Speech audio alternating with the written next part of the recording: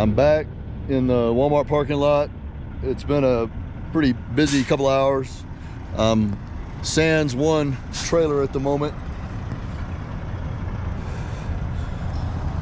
I was able to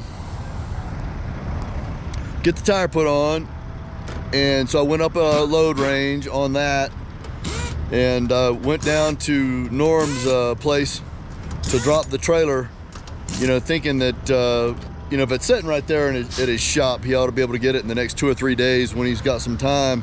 I knew that I had done a lot of the welding and prep, you know, selected the metal, cleaned it all up, got everything done as much as I could, took it as far as I could, but I wasn't, you know, I had no confidence in how it was gonna hold.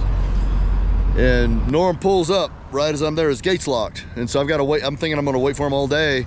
I'm thinking he's at work, but he pulls up, unlocks the gate, and he says, I'm gonna be honest with you, it's probably gonna be a couple of weeks before I can get to it. And I said, wow, a couple of weeks. I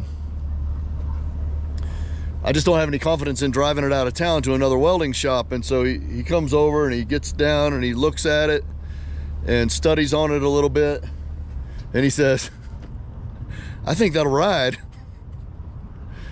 And so in light of, you know, I'm gonna paraphrase what Norm said, in light of him seeing how far I'd come with it and how little work he would really have to do, he said, look here, just pull it in, and you know, when I get home tonight, I'll back it in the shop and I could probably get it ready for you tonight.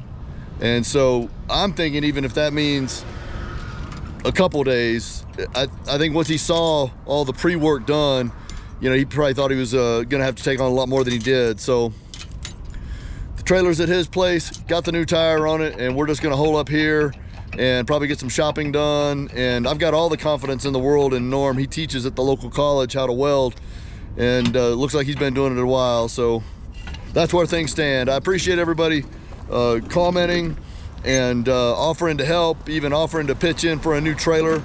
You know, I already got helped out, and so I'm trying to pay it forward.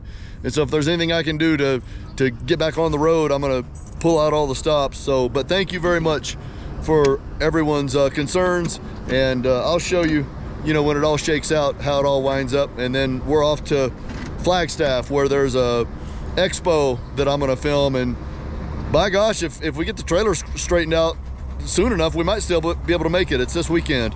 All right, see ya.